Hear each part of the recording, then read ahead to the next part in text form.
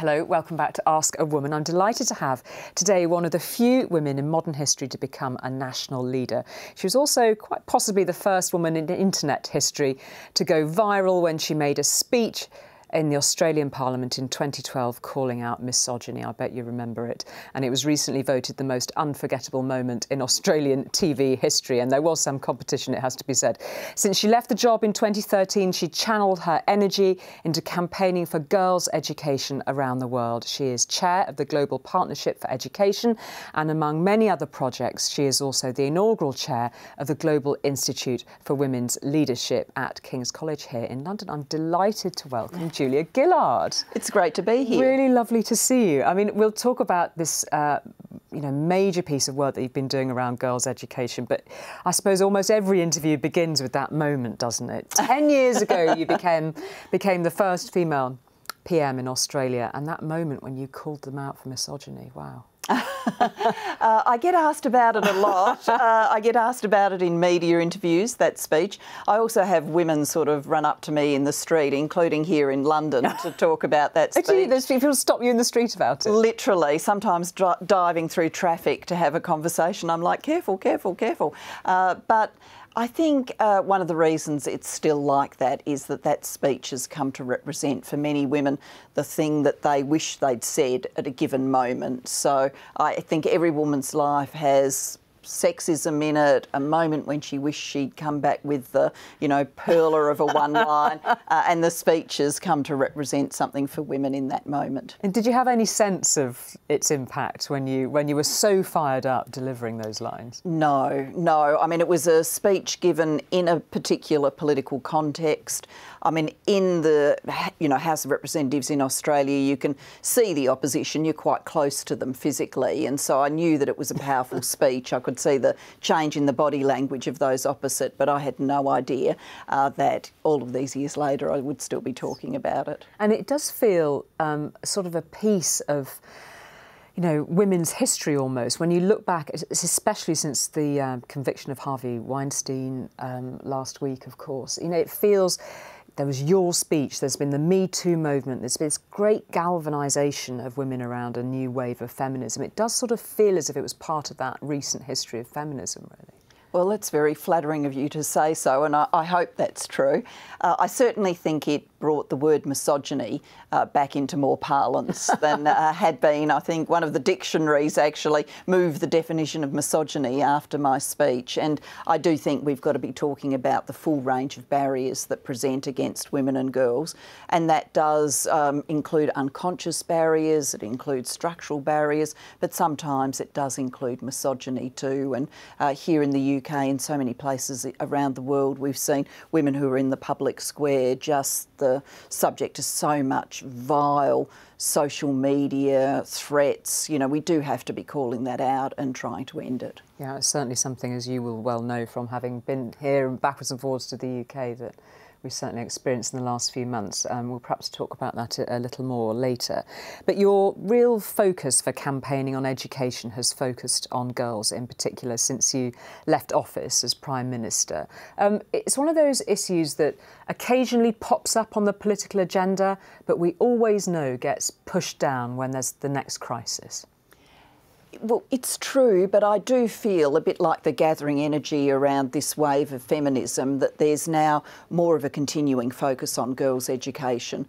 I mean, Prime Minister Boris Johnson here has referred to girls' education as the Swiss Army knife in development. It's the one thing that you can do which will make a difference to economic opportunity, to health status, to climate change, to peace and security. And I think all of that body of evidence means people are more prepared now to invest in a continuing way. But I want to continue to use my voice to say, look, we're doing good work, and the Global Partnership for Education, which I chair, can point to more than 40 million more girls in school, but there are 130 million more girls to go. So let's keep lifting effort. And it's fair to say that girls are affected disproportionately badly compared to boys in conflict situations in particular? Yes, it is. And if you were wanting to sum it up in your mind's eye, the face of a child most likely to miss out on education, it would be a girl's face.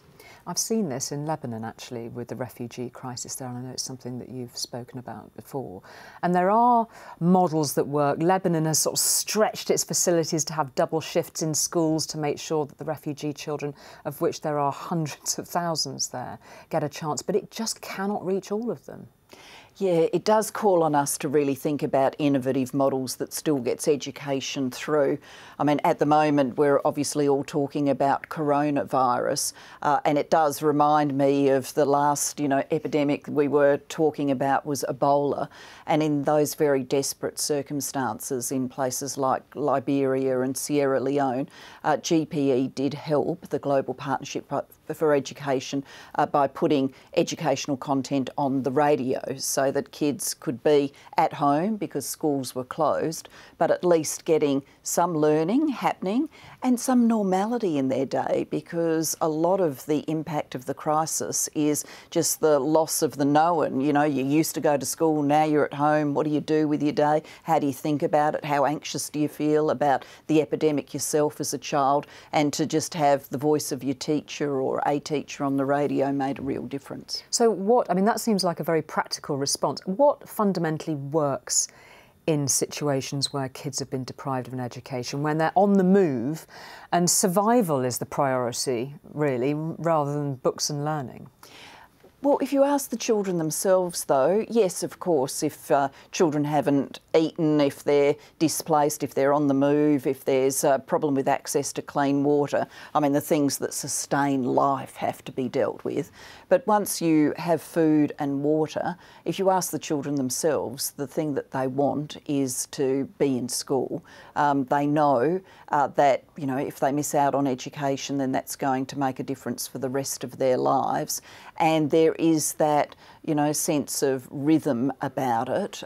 So you just imagine everything that you ever knew about your world is gone, to have somewhere to go to with other children, to be doing learning activities. There's a reassurance in that, and children very much crave that reassurance. But I suppose it's one of those issues that you're always playing catch-up with towards the latest crisis. Look at what's just happening in Syria currently around Idlib, with this huge, sudden, another surge of people fleeing their homes with no certain future or destination. How quickly can you actually mobilise to help these kids? Well, we work the Global Partnership for Education in almost 70 developing countries, so it's a very big global footprint. About half of those countries experience conflict or fragility, so we are used to making assistance available in an emergency way. We also work very strongly with an organisation called Education Cannot Wait, and with the United Nations High Commissioner for Refugees, to try and make sure that no matter the circumstances, whether kids are in refugee camps, whether they've been immediately displaced over a national border, whether they're displaced within their own country, that we're doing everything we can to ensure that there's learning opportunities. And at the same time, we're trying to build up education systems right around the world. Many of the children who miss out are not outside their home communities. They're in their home communities, but there's no school to go to, or no school that can offer quality education. And we're, very focused on working with governments to strengthen whole education systems, knowing that that will make the biggest difference to the most at-risk children, particularly the girls. And that's quite a lot of that work has paid off pretty effectively, in primary school level particularly. Yes, it has. We can see across the time that we've been at this, and the Global Partnership for Education started in the early 2000s, we can see that we've made a big difference. So, for example, in GPE countries, 3 out of 4 girls are finishing primary school. That is a sea change from when we started. We know that there are millions of kids now getting to go to lower secondary school who weren't able to go before, but there's more to do, and we're hungry to accelerate the pace of change. The United Kingdom has been a fantastic partner for us. It's our longest term and largest bilateral donor, but we do want to seize this moment when the Prime Minister is so focused on girls' education to say, let's all lift another stage. You faced some criticism when you were PM for reintroducing the detention camps when you were dealing with the refugee boats that were coming over from Indonesia. They were tough times for you in office, a lot of criticism on that front, and there were children put in those detention camps. What lessons or regrets do you have from that period when you were in charge of that policy? Yeah, look, it's a very difficult policy area. I mean, certainly education was provided for asylum seeker children. So in terms of, you know, continuity of learning, we made sure that we were focused on that. The issue for Australia is people try and make what is an incredibly dangerous journey from Indonesia to the Australian mainland or to Christmas Island or Ashmore Reef, which are part of Australia but out, you know, offshore. And people lose their lives doing that. It's an incredibly unsafe stretch of water. And so you have to balance how you're going to send a message to people that really, whatever the people smuggler is trying to say to you, your likelihood of surviving this journey is, you know, it's a very risky choice that you're about to make. But the ones who were picked up were put into those camps. I mean, that is a tough call and a tough stance on asylum.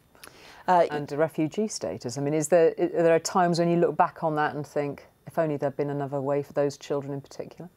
You want every child, obviously, to have the best possible opportunity in life, but we were very concerned that if there was a message sent through the people smuggling pipeline that you could get to Australia and that was it, that more and more people would be dying at sea, because they would be risking the journey. And that trade-off was sort of worth it in your view? We increased our refugee intake, so we were trying to show compassion, get more refugees into Australia, but not through that mechanism of having risked the sea voyage.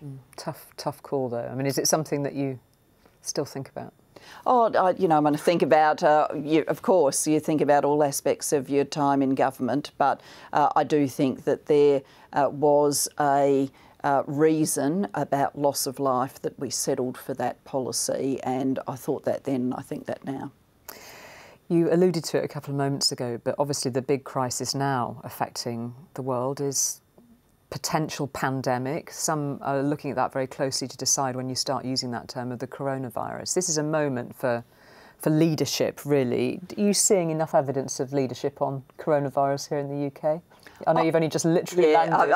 I've only just literally landed, but my sense is leaders around the world are trying to take the best scientific advice, technical advice, and do things that will try and minimise the spread of the virus. I think this is a collective effort and sensible decisions are being made. It's a complex problem, you know. The sort of worst nightmare for a national leader, isn't it, a moment like this? This is the bit where you sort of wake up at 3 in the morning, presumably, isn't it, wondering whether... I'm sure from the World Health Organisation through many national governments, people are waking up at 3 o'clock in the morning. I'm sure that's happening. But I'm sure at the same time that these are the sorts of eventualities that you do think about in advance. I mean, countries have had to address other issues. For example, SARS was potential, particularly in our region of the world, in Australia. There have been other times that health systems have been tested. There would be disaster management plans that have already been war-gamed and thought about.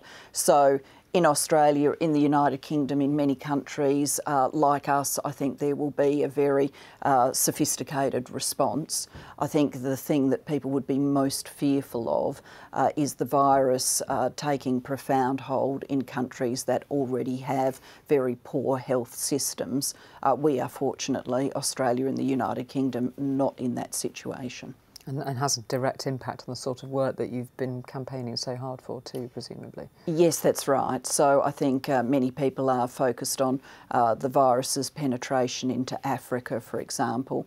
You know, already in many parts of Africa, the health issues are such that they do keep children out of school, you know, poor nutrition, all sorts of other health problems that are largely preventable and not known in our societies. So yes, we do worry about that, and educational continuity if the worst happens. Britain's obviously just taken this decision to leave the European Union. It's now in the process of working out what sort of relationship it's going to have, particularly with its nearest neighbours. Do you think Britain's place in the world has been diminished by Brexit?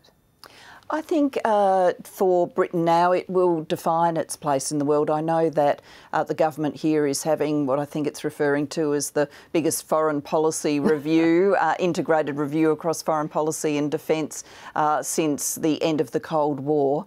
I know what it's like as Prime Minister to undergo one of those exercises. When I was there in Australia, we put together what we called the Australia in the Asian Century policy paper, so a real look at our nation and our place in the world as Asia continues to rise. And it does tax your intellectual resources, your strategic thinking, but it's very worth doing to define what you want your future to be. Yeah. So I wish the UK were that undergoes that exercise. I wouldn't be surprised if no matter what else comes out of it, a lot of it leads you back to education. Yeah, it's interesting. I mean, you were asked about the chances of an Australian trade deal a few months ago, and you said, what I do know from my days as former Prime Minister is this: the UK is not in the sort of absolute top tier of our current trading relationships. Obviously, China is, the US is. Negotiating a free trade agreement with the EU is going to be more of a priority for Australia than it is sorting something out with Britain, presumably. Well, I think, you know, all of those things will play themselves out over coming months. My focus really is not on any of that, but on the continued engagement. Continued engagement for me in this capacity as chair of the Global Partnership for Education, and obviously when I'm here in the UK, I focus very much on women's leadership too, through my work at King's College. Yeah, we'll talk about that. We will get back to that. Would you like to see the UK back in the EU in your lifetime? One thing I know for sure is people don't particularly like politicians coming from the outside, let alone retired politicians, and telling them what decisions to make for their country. So I was born here in the United Kingdom. Indeed. I renounced my British citizenship in order to be eligible to run for Australian politics. So I'm not a voter here. I'll leave it to the voters here to work it out. OK. Let's talk then about women in leadership. One thing I will ask you about UK politics, you must be looking at the Labour leadership contest here, because the one thing the Labour Party has never managed here in the UK, unlike in Australia, is to get a female leader. Is it time? And once again, I'm going to avoid that question. The Australian Labor Party and British Labor Party are sort of sister political parties, but that doesn't mean we get to pick each other's leaders. No, sure. So but you know what it brings to a party, presumably. Yeah, look, I'd broaden the lens a little bit and say I was here last year in the run-up to the election campaign when so many women who were really mid-career, women who could have gone on further in politics, announced that they were leaving, and many of them did cite the reason that they didn't contest last year's election was the degree of abuse on social media and their concern that those threats would not just stay online but they would translate into the real world, that there would be a threat to their physical safety. And when I saw that, I became very anxious about what that might mean for the gender composition of the UK Parliament. And yet what we've seen is that there are more women in this Parliament than ever before, nowhere near half, but more than there used to be. And I think that gives me some optimism. But what we've still got to be talking about is how can we make sure that politics for women is, you know, it's never going to be a gentle profession. I mean, ultimately people are standing up for ideas, there will be clashes of values, there will be hard debates about policy, but it's not an area where women are the subject of unique streams of abuse. And I do think that that is happening at the moment, particularly online. So if we want to see more women come through, more women leaders, then I do think we have to address the toxicity in the online environment. Do you think we are about to get a female Labour leader? I'm not running any opinion polls, so I don't know. I don't have any more idea than anybody reading the newspapers. But what would a female leader bring to the current political scene here, do you think? Well, I don't actually think, even though, you know, I'm sitting here as the first woman to be Prime Minister in Australia, I have never thought about gender and politics as being about the one woman. It is about the equality across all of the structures, and you only end up with a more gender equal kind of politics if you've got more women in the parliament, more women in the cabinet. Then that ultimately means you'll have more women come through for leadership. And that does make a difference. You know, if you believe, as I do, that merit is equally distributed between the sexes, then why don't you want your best team on the field? And whilst, of course, it would be possible for a man to go into politics and say that his big thing is, you know, women's reproductive rights, or his big thing is combating domestic violence, experience tells us that it is more likely to be women who put those issues onto the public agenda and push for them. You've announced that you're about to publish a book on women's leadership too. You've obviously spoken to some standout figures on it, Hillary Clinton, Christine Lagarde, Theresa May, who had very similar sort of setup really when she was leader, a minority government, and all of the difficulties and challenges that that can bring. But actually, things can feel like they're going backwards. You look across the piece now, whether it's Donald Trump, whether it's Vladimir Putin, whether it's Viktor Orban, there's this great sort of recent trend for strongman politics, where these great moments when we got female leadership of all political hues coming forward seems to have been rather overshadowed. How on earth do you reverse that trend? On the book, I'm co-authoring it with an African friend of mine, Ngozi Okonjo-Iweala, so it's taking a truly global perspective. I see the forces of reaction, definitely, but I think that big societal changes only actually happen when you're campaigning for change. That inevitably brings a bit of a backlash. The argument continues.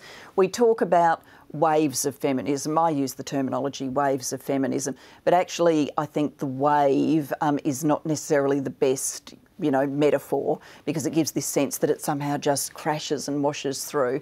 Actually, the history of change has been that women and male supporters push for change, there's pushback, there's more, you know, as you go forward, and ultimately the right decision is taken. So I think we'll get there, but we are seeing a backlash at the moment. I mean, it's interesting that women are finding sort of political strength outside conventional politics. Look at Greta Thunberg, look at Malala. It's almost as if there is another way. You're finding it yourself in the time since you left frontline politics in Australia. Yeah, there's not one way of making a contribution to strengthening or changing your nation or your world, but I am a big advocate for politics. I get asked often by young women, you know, clearly there's still a gendered bit, you know, should I do it, should I be thinking about it? And I always say go for it. You know, I don't try and insult people's intelligence by pretending there's no gendered bit. There still is a gendered bit. But women who have got a passion for changing their societies or their world, I do want to say to them there's no better way of doing that than becoming involved as a parliamentarian. So hopefully some of the young women you talk about there end up in politics, and we see parliaments that are half-half, and we see women prime ministers so frequently no one bothers to keep count anymore as to whether they're the first, second, third, fourth or fifth, because there have just been so many, there's no point keeping the count.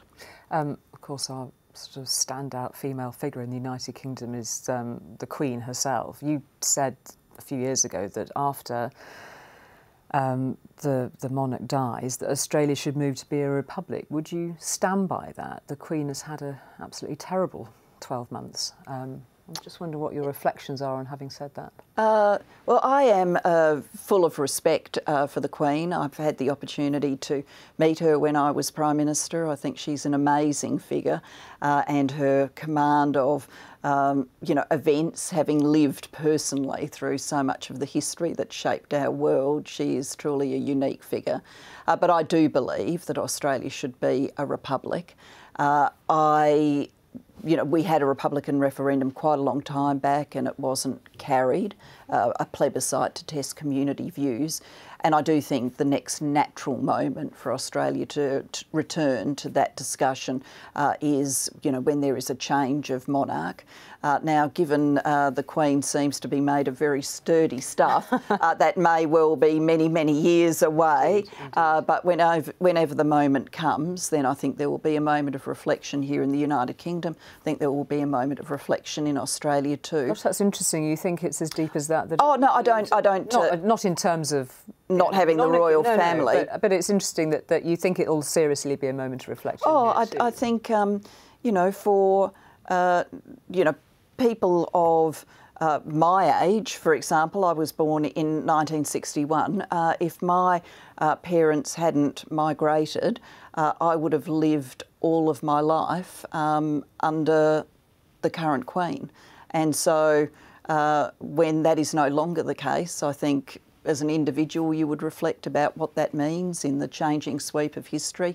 As a nation, I think the UK will reflect on what that means in the changing sweep of history, even as the next Prince Charles is, you know, there's a coronation and there's a move. In Australia, I think that reflection will cause us to return to the debate about whether or not we should become a republic. You had the Duchess of Sussex on your panel for International Women's Day at your Global Institute for Women's Leadership. Are you surprised that she seemed to have wanted to get out of the United Kingdom? Oh, look, I am not an expert in all of those royal family sorts of issues and discussions and the conditions that come with being a working royal. But I found her on that International Women's Day panel to be a very thoughtful young woman who... Did you get any sense of the pressures that she was under? Oh, look, you know, I've only met her on two occasions, once on the panel, and she seemed to me just a very focused on women's empowerment, women's engagement, and, you know, wanting to speak about those issues, and she did that very, very well. Do you wish they'd gone to Oz rather than Canada? All a question for them. There's so much we could talk to you about, not least the climate change disaster that your home country's been living through. I mean, just to recap on some of the work that you did as, you know, when you were in frontline politics, you pushed hard for carbon pricing or carbon tax. It became very, very problematic for you politically. Do you wish you pushed harder? There was that moment then. Well, we did. We pushed as hard as you. Yeah, we legislated. The circumstances. You know, no, we not only pushed, we succeeded. We legislated an economy-wide emissions trading scheme. And if you look at Australia's carbon emissions, if you get a graph over time, you will see that they're basically up, except for the period of our emissions trading scheme. And then when it was repealed by the incoming government, the direction of travel, unfortunately, continues to be up. You know, we do need change in Australia. I'm no longer involved directly in Australian politics, so that is for the current generation to sort through. It's been nightmarish, though, hasn't it, for Australia in the last couple of months? Yeah, it was a very, very difficult summer. I mean, a tragic summer, loss of life, loss of human life, loss of animal life, loss of so much of our country, you know, places that are iconic in our imagination of ourselves and the international view of Australia, places like Kangaroo Island in my home state of South Australia suffering so badly. So it's been an anxious, pressurised time. Just a couple of personal thoughts to finish with. You went back to your home, your birth town of Barry in South Wales. Yes, I did. Last October. I mean, what was it like to suddenly go back and Julia Gillard to find her roots in that street? I've had the opportunity to go back to Barry and to be in Wales before, but there was something very special about being there with the local leaders and standing outside the house I was born in. So I very much enjoyed that, and it's always great to be there talking to people from the Welsh Assembly and the Welsh Government about how they're seeing things in the future for Wales. So I do feel a very strong continuing sense of connection. I was obviously a very small girl when we left, but, you know, I grew up in a household where the stories of Wales were constantly told, and all our relatives outside our immediate family were in Wales, and we came and visited them, so it stays with me, strong, that sense of strong Welsh heritage. Yes, we don't speak, and no one in the family speaks any Welsh, but yeah, it does stay with me. And one thing that we always ask people when they come to sit on this sofa and we get great and fascinating women to talk to is the 3 women that you would have round your dinner table if you could choose. I'm always fascinated to see who chooses which woman for what reason. Well, you've already mentioned one of them, which is I'd certainly welcome Malala around the dinner table. She's been a fantastic advocate for the Global Partnership for Education and Education generally, and she's just such a remarkable young woman. I'd certainly like to see Jacinda Ardern, Prime Minister of New Zealand. She too is a remarkable young woman, and I think the way in which she showed leadership in such difficult times in New Zealand resonated around the world, as well as her status as being one of only 2 women who have actually had a child whilst in office. And then if I could bring someone back from the past, Millicent Fawcett, to remind us that the suffragette struggle, which we now look back on, you know, who wouldn't agree with women having the vote? It just all seems so simple, so easy, doesn't it? But women had to fight for that. Women went to jail, they went on hunger strike. This was something that needed all of their energy to push for, and so I'd like her to be there to remind us about what it is to really aspire for change and put yourself on the line to get it. Yeah, we've got a statue. At the very least, we've got that statue now in the middle of London. It must bring you great joy to see that too. Yes, it does. Yes, it does. Julia Gillard, it's been lovely to talk to you. Thank you very much indeed for giving us some of your time this afternoon. Thank you. Thank you.